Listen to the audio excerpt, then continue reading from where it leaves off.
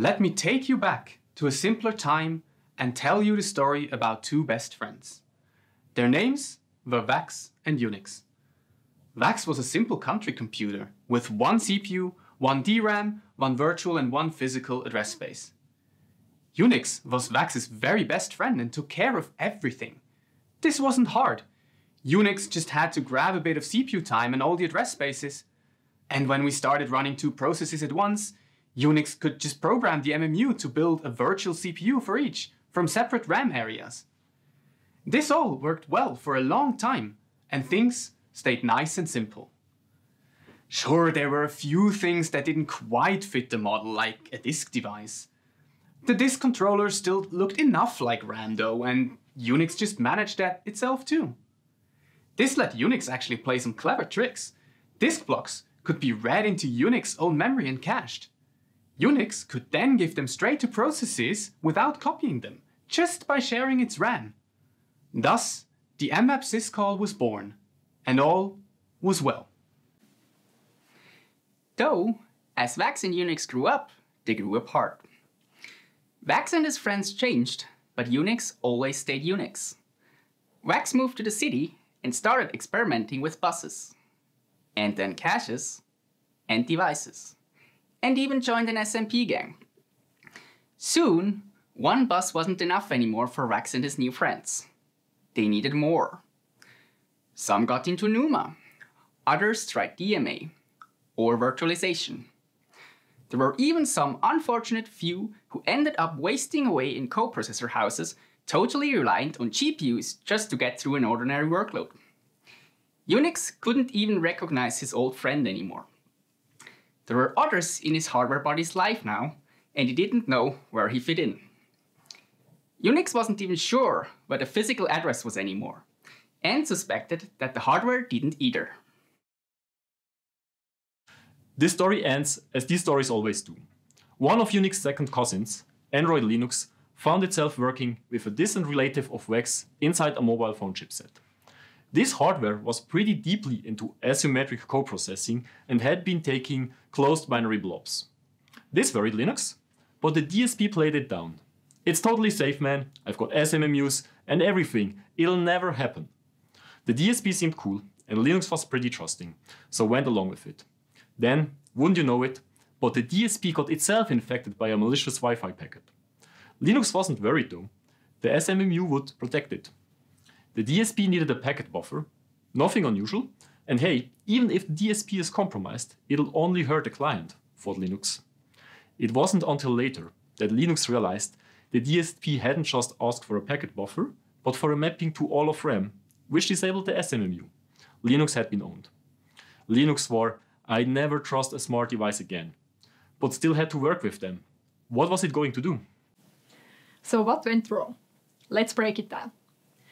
This doesn't look like the systems for which Unix was designed, like VAX. Most importantly, there are 1. Mutually distrusting components, Android Linux and vendor firmware. 2. Multiple virtual and physical address spaces, managed by different components. This is only a fraction of the chip, but enough to show the problem. Let's grab a little more space. That's better. Here are the address spaces, 2 virtual and 2 physical. Labeling some virtual and others physical is arbitrary and doesn't reflect anything meaningful, so we don't. An address space is just a set of addresses, names, which may contain resources called accepting regions, or mappings to segments of other address spaces. For example, the DSP needs a mapping to its own control registers. The CPU has implicit access to the whole system address space. The DSP's virtual space is neither controlled by nor visible to Linux, so we ignore it. Process address spaces are the same. Now we see what happens. The driver allocates buffers with the Linux API, for example DMA alloc coherent, and tells the DSP core where they are. The DSP core asks the driver to map the buffer in its SMMU, and the driver obliges. Many buffers are mapped, including directly to processes. There's nothing forcing the DSP core to ask for the same range that the driver sent to it. the driver will happily map away its whole address space. This is a classic confused deputy. The driver has the ambient authority of the kernel, and it is tricked into misusing it. What authority does the driver actually need? What does it use? It needs to modify some part of the DSP's physical address space. This is the map right. The driver must also map to processes. This isn't enough yet. The problem was that the driver mapped memory it shouldn't. It needs the right to map this particular memory somewhere. This is the grant right. The driver has the grant right for B1 and B2. Map says which address spaces you can modify and grant what you can give them. So the driver can't be tricked. Every write has a secure, consistent name. A write is named by a small integer, as are address spaces. In a central table, we store the address range, which operations are allowed, and importantly, which address space the write refers to. The driver starts with the map write to the DSP's physical space. DMA alloc coherent returns a grant write to the buffer. The system only refers to writes by their table index, the name. The name unambiguously identifies which portion of which address space we mean, and what write we exercise. If the driver uses names consistently, it can never be tricked. A nice clean model is lovely, but pretty useless unless you can actually implement it. Can we express these ideas using the traditional language of Unix? Can we implement it efficiently without rebuilding things from the ground up? The answer is yes.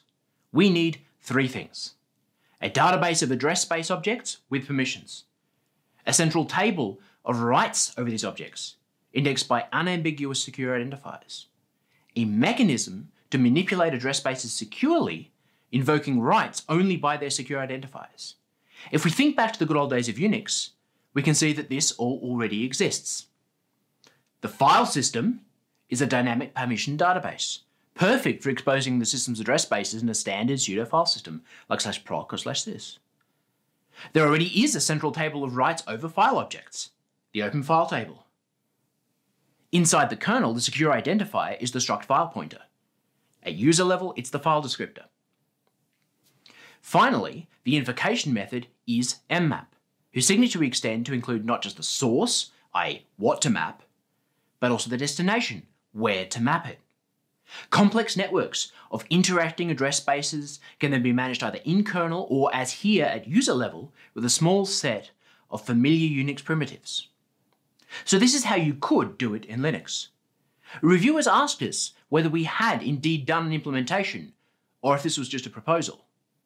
Well, so the answer is yes, we did implement it, but no, it wasn't in Linux. Unix file descriptors are basically capabilities, so it's no surprise that this maps really well onto a capability-based operating system like, say, Barrelfish. And we extended Barrelfish to handle multiple address spaces in this kind of way.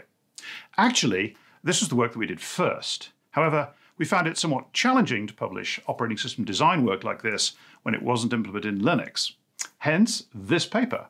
Delete the implementation and the evaluation sections, figure out how to map it onto the Unix file system, give it a catchy systems call name, submit it to HotOS, and voila. However, this work does actually allow us to do a comparison where we measure the cost of the extra complexity of representing all of these address spaces in the memory system. So Reto, what is the cost of this fidelity? Well, as it turns out, not much at all. So we ran the Apple and Lee benchmarks, and here are the results. With mmapx, the Barrelfish kernel needs to do additional checks, like are the source and destination capability compatible with each other? Furthermore, the mapping destination grant capability has to be created. However, you can see the overhead is negligible. Obviously, you can't just extrapolate from Barrelfish to Linux, but we see no reason why it won't be similar. After all, everything is faster on Linux anyway, right? But at the end of the day, you definitely need mmapx. Otherwise, cross-SoC bugs like qualpawn are just going to keep happening.